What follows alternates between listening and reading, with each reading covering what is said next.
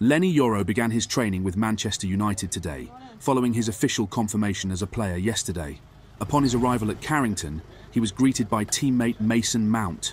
Euro's transfer, valued at €50 million, fans has generated excitement, especially after he turned down interest from Real Madrid to join United. United's offer of €42 million plus 10 million in add-ons for the defender was accepted last week, but there were concerns that Euro's preference was to join Real Madrid. However, United have moved swiftly to get the deal done and are finalising personal terms over a 5-year contract with the option of a 12-month extension. Lenyyoro transfer to Manchester United has generated significant excitement, and his early performances suggest that he could become a key player for the club in the future.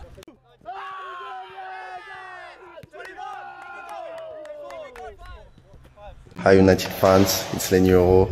I'm excited to be in this club.